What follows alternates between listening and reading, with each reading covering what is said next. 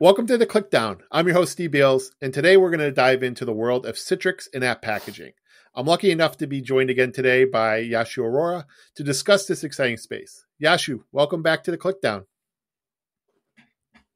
Thank you so much, Steve. It's always so exciting to start my Friday with a podcast with Thanks yourself. so much. So I'm going to dive right in. So, app packaging is really one of these technology areas where I personally haven't spent much time. So before we dive into anything that Citrix has done recently in the space, can you kind of give us just a quick app packaging 101? Yep, sure, Steve. So, like yourself, we have very few customers as well who are using app packaging at the moment. People must be aware of Ep15, which was traditionally Microsoft's signature app packaging format.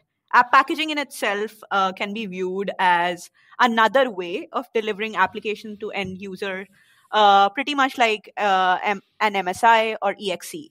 Now, what an app package is we bind the required files or components into a single package, and then we stream the package or download the package onto the end user's device. Like customers might know, Ep15 is going end of life in 2026. So the purpose of this podcast today is to talk about MSIX, which is supposed to be the descendant or the alternative for Ep15 that Microsoft has developed, and also app attached disks and other packaging formats that we are supporting within the Citrix format.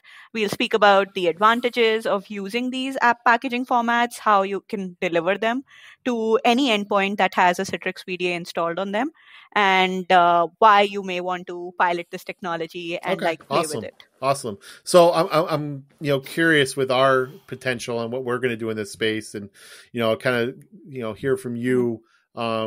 Kind of curious about this. What type of customers do you see as like early adopters of this technology?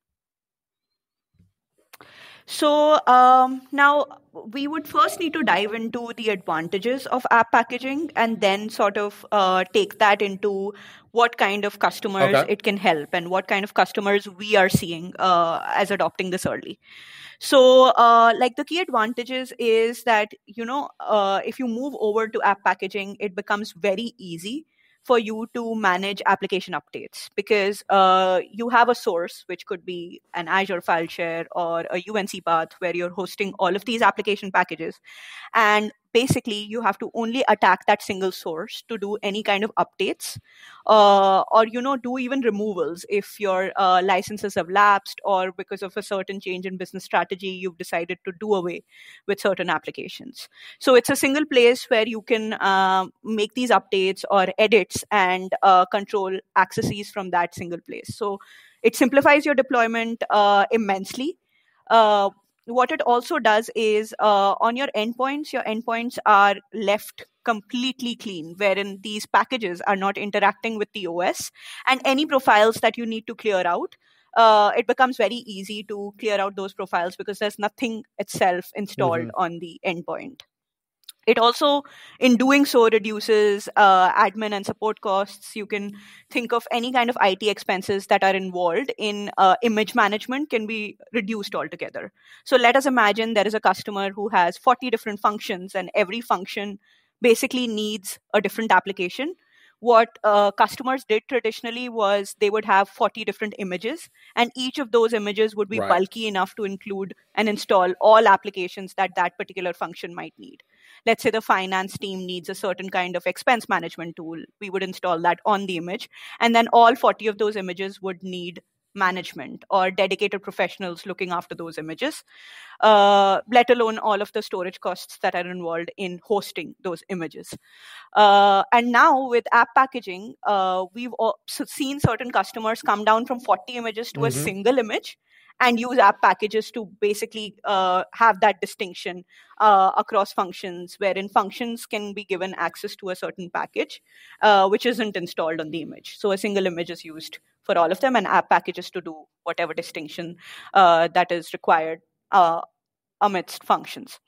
So in terms of customers, we've seen customers in the finance space or internet service providers that are quickly adopting to these, who always wanted like lean images or saw a lot of these functions and want to be able to basically outsource their app lifecycle management altogether, and also use like the Citrix paradigm to do any kind of security and access controls.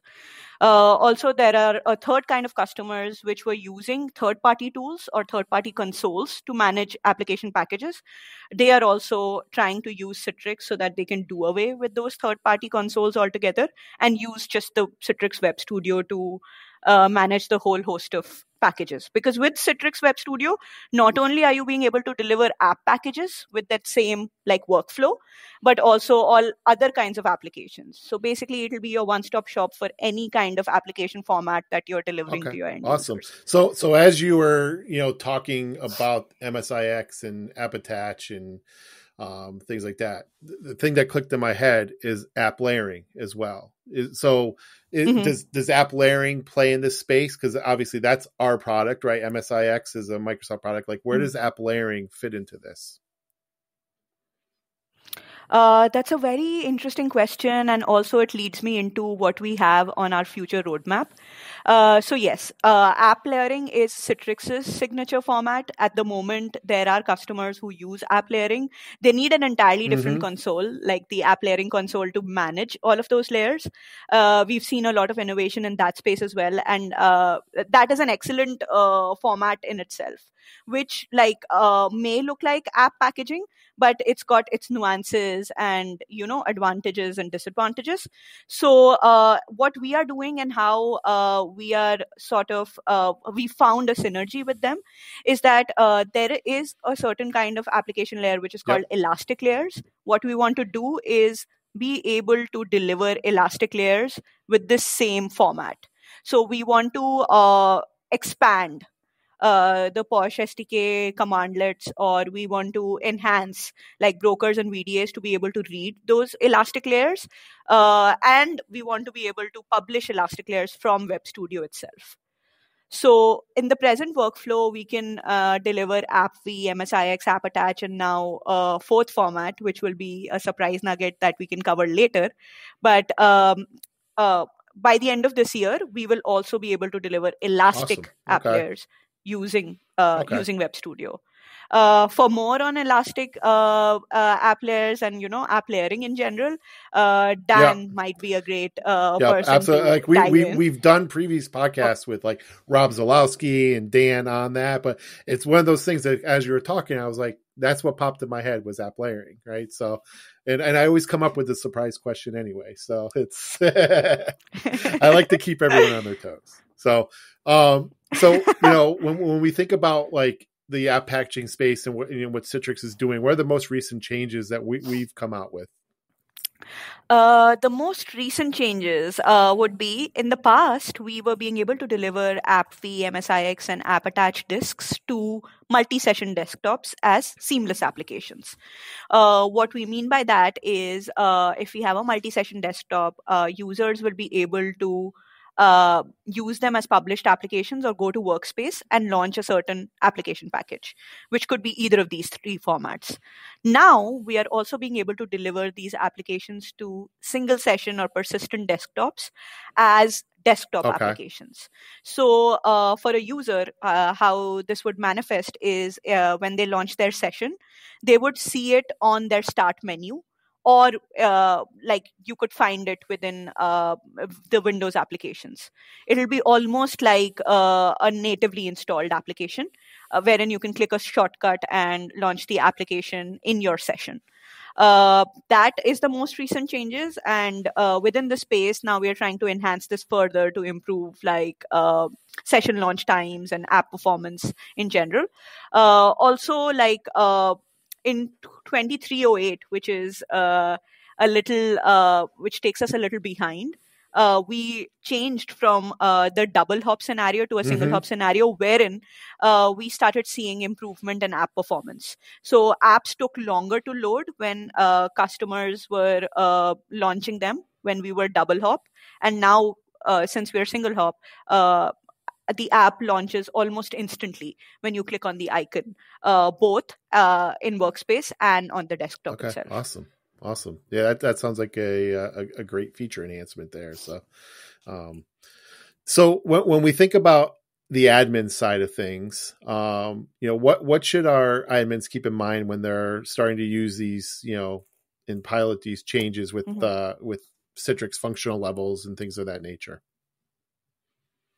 All right. So what's most exciting is now it is also available on-prem. So we have these features available both in DAS and on-prem. Only on-prem, they'd have to be on 2311 CR or the LTSR that is coming ahead of us. And there are certain prerequisites that admins need to keep in mind to be able to play with this technology, which is admins must keep in mind that we are not in the packaging business. So any packages that they plan to deliver using Citrix or using Web Studio, they'd have to create those packages in a tool outside of the Citrix environment. So they'd have to use the Microsoft App Packaging tool or any third-party tool. We partnered with AppCure recently, which is also able to package like certain applications by completely isolating them. So packages would have to be created outside of the Citrix workflow, and these packages have to have valid certificates.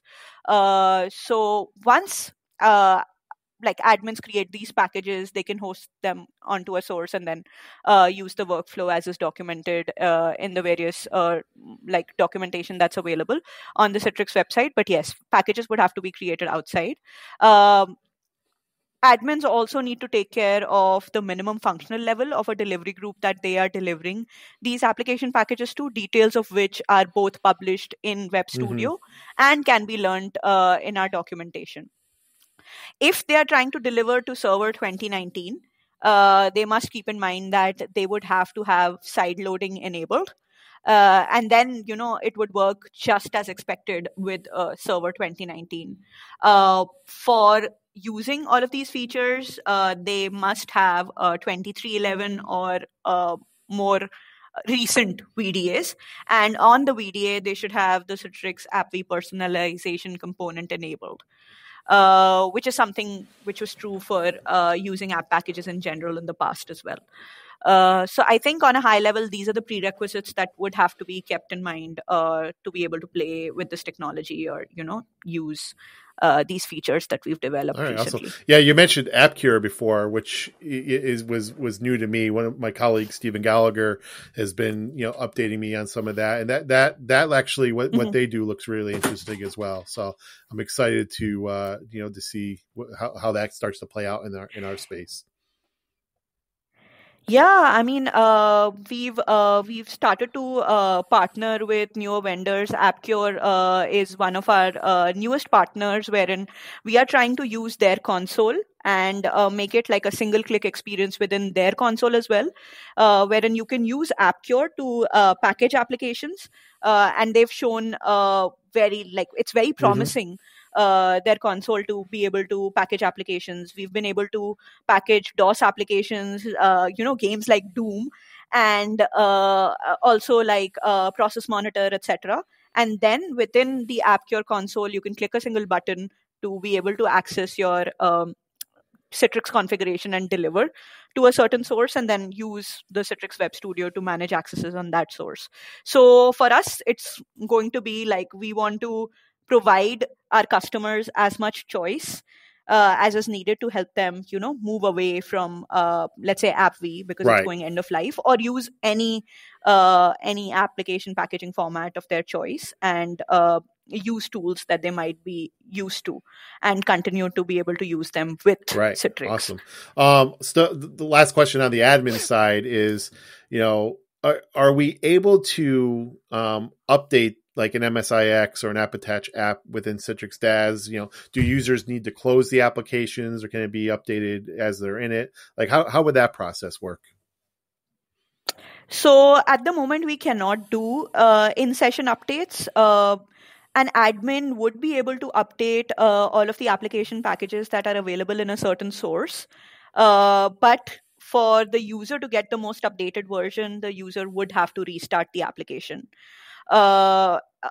So that is that, but we can work with users to see if it would be possible at a later stage, or it could be something that we would consider on our roadmap and do discovery for, whether we want to do like in-session updates or refresh an application while it is in use. There might be security implications for that as well, but it's something we're open to exploring. Awesome. And, last question I really had was really around, other app packaging formats. So MSIX, App Attach, you already mentioned AppCure. Are there any other formats that are available or that are going to be coming down the road? Yeah, I mean, this is the first time we are discussing this on a public forum, but in the future we'll be supporting Liquidware's FlexApp format. So at the moment, it is open for private tech preview in DAS. So if there are customers in DAS who are already exploring Liquidware's FlexApp technology, they can reach out to me, and I can toggle it on for their tenant, and they can use the very familiar Web Studio to deliver the FlexApp. One prerequisite for that would be they would have to have the FlexApp agent installed on their VDA, but the workflow looks pretty much the same for MSIX, App Attach, and FlexApp. And now that we've covered that, I'd also want to quickly go through. So within FlexApp, what we've seen as an advantage is it claims to have a higher compatibility. So you can package more number of applications, and there are a lot of other innate advantages which we will possibly, publish a white paper for at a later stage when we're a little more mature with this whole and see more adoption across customers. Okay. Yeah, I gotta tell you, I love when we can drop new information on the podcast. So that those are my favorite podcasts. So that's about all the time we have, Yashu. But I want to thank you again for joining me. It's always great having you on. And I'm eager to kind of continue exploring, this field, because like I said, it's relatively something that I haven't jumped into before. I think there's a lot of exciting updates coming and work that we're doing. So, and anyone interested in learning more about where we play in the space, obviously our product documentation is pretty comprehensive. We do have some tech briefs on MSIX and App Attach on TechZone. And again, Yashu mentioned, if you're interested in getting into the private tech preview for the Liquidware, let us know. Reach out to her. And with that, I'd like to thank everyone for tuning in. Until next time, this has been the Clickdown.